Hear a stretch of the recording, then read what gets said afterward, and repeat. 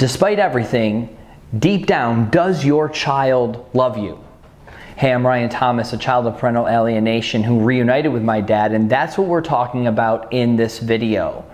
And I was sent a question from Suzanne, and she asks, despite all the lies, all the manipulation, deep down, does my child still love me? And the answer to that is yes.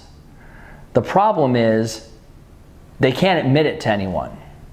They can't even admit it to themselves. I know for me, there was no way that I could bring myself and allow myself to truly acknowledge how I felt about my dad when we were having such difficulties.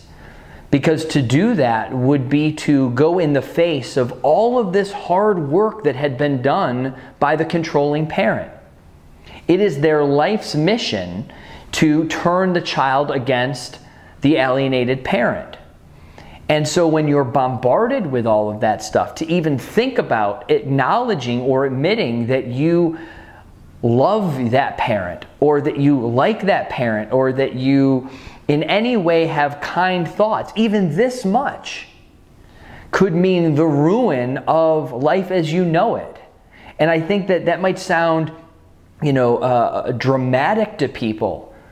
But let me tell you, when you're under the influence of alienation, when you're a kid and you don't know, hey, this is what's happening to me, and boy, isn't this awful, you just think this is life. And you know that in order to survive and to have a happy, productive, somewhat peaceful life, you have to toe the line. You have to do and say the things that you know are not going to make waves or cause you trouble. So I would have lots of great times with my dad. And unfortunately, it wasn't something that I would come back from visitation and say, what an amazing time I had. Dad was so great. We had so much fun. We laughed and we did all of these things. Because I know that's going to bring a wave of negativity of, oh, he's a weekend dad. He's just being a fun time parent. That's not really what a parent is. Or, oh, you love him so much. Why don't you go spend all your time? So I would just zip my lip.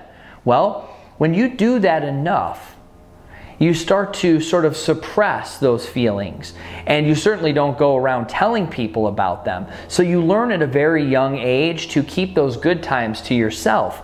The challenge with that is that I would have great times, but it's like anything else. If you don't get to come and sort of relish in them, or talk to people about those experiences, or just have some time to actually think about it, it's just boom, it's gone. It's like into the wind. And one of the most favorite things that my dad and I used to do was in the summertime, my dad would take the lawnmower and then go in the backyard and put it down to the lowest setting, and he would mow out a little strip, a little round area. He would dig out a hole, put a coffee can in it, and declare, we have ourselves a putting green right in the backyard. And I just thought that this was the coolest thing, that we had a putting green. So we'd take our putters out onto this, lawn that my dad had sort of mocked up, and we'd knock the ball around, and we just had such a great time. And I knew in those moments that I loved him and that he loved me.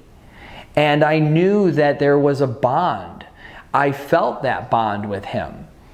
But when in my situation, where you only have 1 or 2 days, or 1 or 2 days every other week, or maybe at most 4 days out of an entire month, those times are so few and far between that they do become fleeting if you don't, again, have that opportunity to reinforce the love that you feel from a parent to a child, from a child to a parent, or from a parent to a child, and be able to receive that.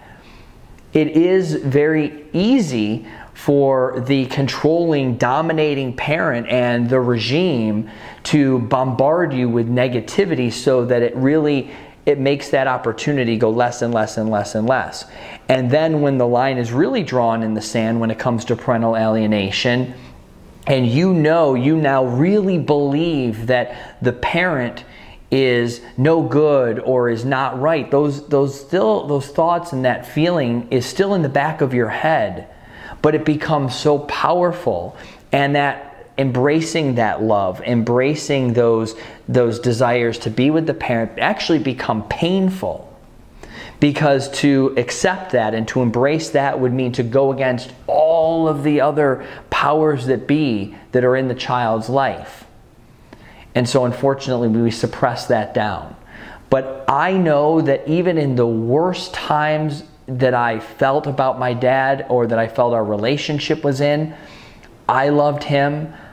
I believed that he loved me. I knew that I wanted to share things in my life with him. I knew that I wanted to show him and talk to him about milestones that were going on. But I couldn't really bring myself to admit it. I didn't spend any time talking to other people about it. Geez, wish Dad was around for this. It just didn't happen. And so I want you to know that I truly believe that deep down, yes, your child loves you and they actually want to have a relationship with you. They want to be loved by you and they want to love you. But in the dynamics and the situation that they're in, it's actually, I don't want to say it's impossible, but it feels impossible to them at this moment. So hang on to that belief that they do love you and that they know that you love them as well. And just know that they are under a very powerful regime, and they believe that that regime is the only life that they can have, or the only life that they know. And it is going to take time and effort and strategies and life events to change that life perspective. And it is possible. Again, I am living proof that it is possible to break out from the parental alienation, from the regime, from that mindset, and find my way back to my dad or a parent. So it is possible, so don't give up hope. I hope that helps, Susan, and other parents as well. And if you want to make sure that you receive other videos delivered into your inbox just like this, where I'm going to be answering questions that parents have about parental alienation and answering them from my perspective as a child, go ahead, click the subscribe button so that I can make sure that I can get these videos to you in my effort to help you. So again, I'm Ryan Thomas. Thank you so much, and I'll see you on the next video.